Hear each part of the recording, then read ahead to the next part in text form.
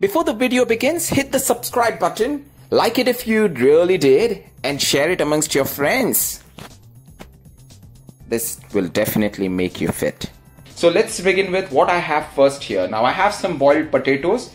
It's 170 grams. It is important for you to know how much you consume in terms of nutrients, so you know how many nutrients are going in your body, because quantifying the diet is the first ever step and the most important step to get healthy and fit. So in this plate there of 170 grams boiled potato, I have 2.7 grams of protein, 38.5 grams of carbs, 0.2 grams of fats and 2.9 grams of fiber. So total calories there is 165. I have the cold coffee over here. It's very easy to prep up. So that's a shaker in there. I've added some cocoa powder, added stevia, added a spoon and a half of coffee powder, and Mother's Dairy Live Light milk. These are the nutrients: 3.3 grams of protein, 5 grams of carbs, 1.3 grams of fats. It's 100 ml, so it's total of 47 calories. Now this is the king of post-workout. Now this is a dish that I just prepped up. I'll tell you how I made it. First, let's see what is the total amount of nutrient that it has. It's got 38.3 grams of protein, 7.7 grams of carbs, fats 55.7. If you see, carbohydrate is relatively lesser, and fiber 2.9 grams.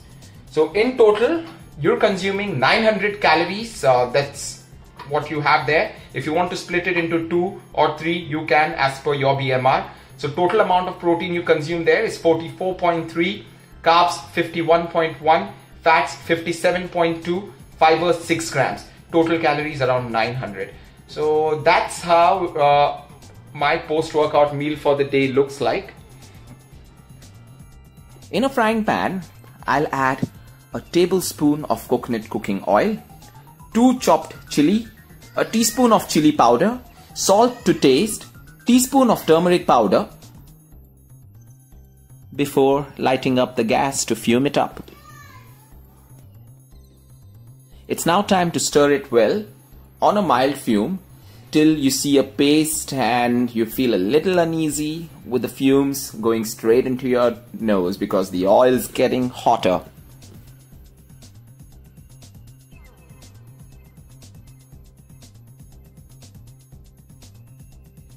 Have your paneer that is chopped in cubes.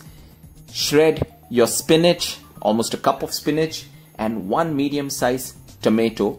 Keep them all ready because as the paste is getting ready, you have to do the very next thing. And that next thing is adding the tomatoes and the spinach to the paste and stir it really well so that the paste goes all across the veggies.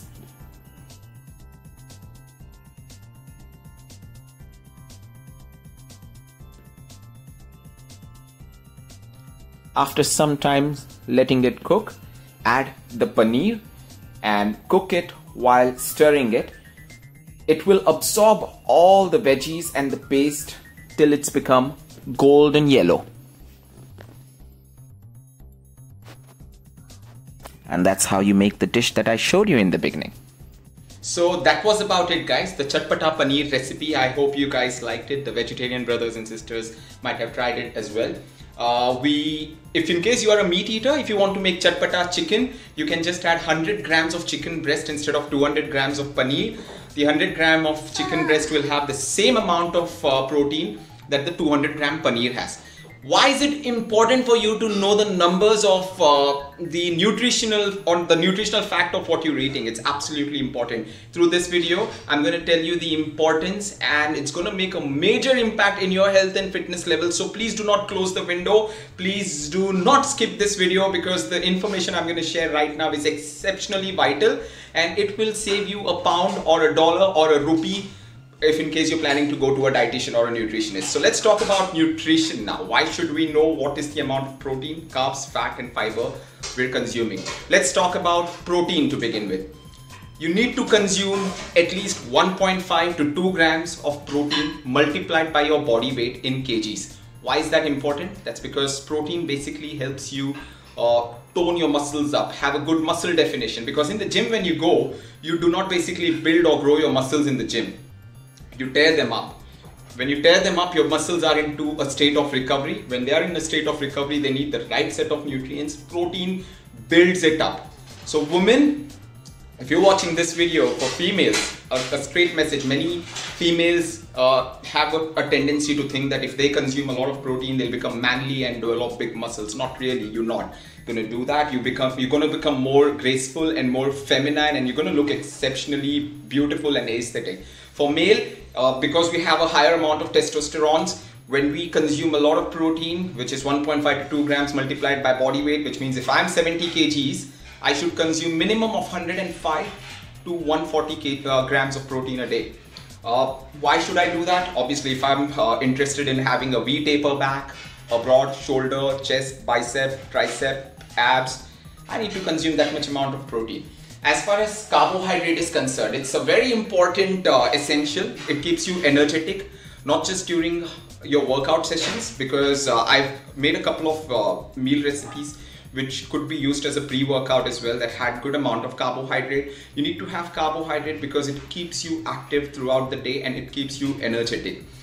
Picking the right set of carbohydrate matters, and eating it in a quantified manner matters again. Fats, there's a very thin line between good fat and bad fat. I'm not going to use the terms which would complicate things like trans fat, polyunsaturated, monounsaturated and stuff like that. Let's make it even to understand, and let's make it easier to understand what is good, what is bad. There's an angel, there's a demon, there's a good side, there's a bad side. Let's talk about demons, what they generally do. What does the devil do? He tempts you, so you fall into his temptations and give in by showing you attractive things. Good fat is devil. Why? Because I'll give you an example. You walk by a sweet vendor, or you walk by a junk food vendor. The aroma or the smell of the junk food that he makes in oil is so delicious and so yummy. These are like the sinful temptations that draw you towards that set of food. That's a temptation, that's bad fat. Sweet food, again, they look very attractive. That's a devil in disguise, guys. It's attracting you towards it. Because you're going to go have it, and end of the day, the calories you burn, you're just consuming them again. So avoid these sinful temptations. Don't fall prey to it. Opt for good fat in the form of oil as well. I don't use regular cooking oil. I use specifically coconut cooking oil. It's absolutely important to have those medium chain triglycerides in your meal so that it keeps you satiated. It has loads of health benefits, and at the same time, it has the fat burning effect as well on you. Good for your skin, hair, for your overall lifestyle. Similarly, nuts, seeds, paneer that I just had today, fish, these are certain form of good fat enriched with omega-3 and omega-6. So that's about the protein, carbs, fat. What about fiber? Why did I speak about fiber? It is very important for you to consume 20 to around 30 grams of fiber on a daily basis if you're consuming a lot of protein. Now, many people who are watching this video could relate that when you're having a lot of protein, you have issues, when you're emptying your bowels. Many people have issues like constipation, and it could turn adverse and bad when you do not have enough fiber in your diet. Best way to identify fiber-rich food: get your green veggies stack them in the fridge.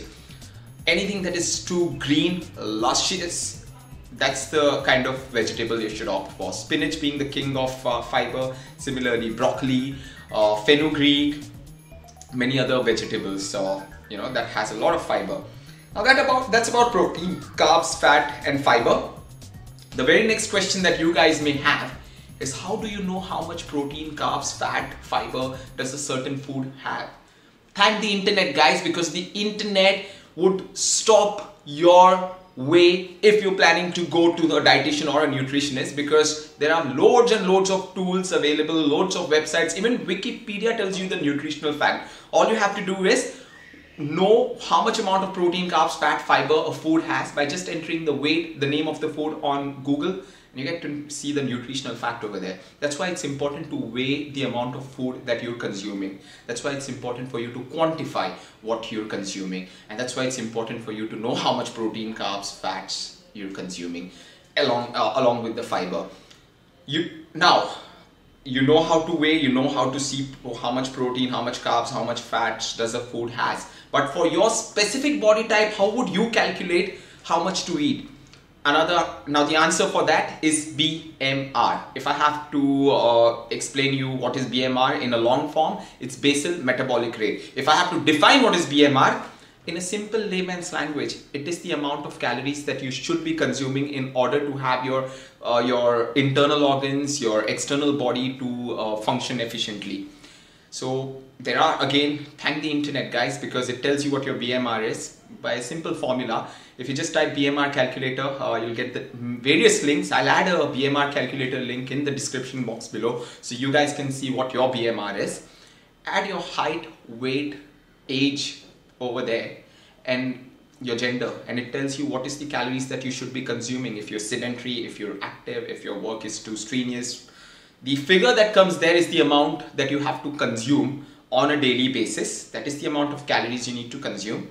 You know the thumb rule: more amount of protein for muscle mass, good amount of carbohydrate for energy, good amount of healthy fat for efficient functioning of your heart and the other organs, and good amount of fiber for digestion.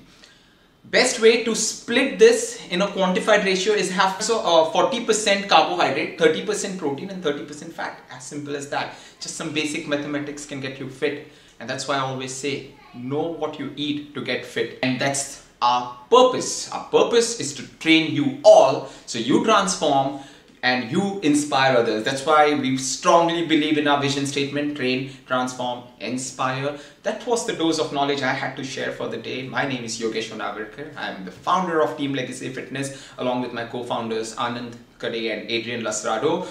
Thank you for watching this video. Once again, a reminder, hit the subscribe button hard if you've learned something new today, and do spread the word, share the message amongst the crew, amongst every member who should know what is health, what is fitness, what is holistic living, what is natural transformation. Thank you for watching the video guys. I appreciate your time. I sign off for the day. It's now time to show some love by hitting the subscribe button and the bell icon. You will not miss out on any content and will be connected.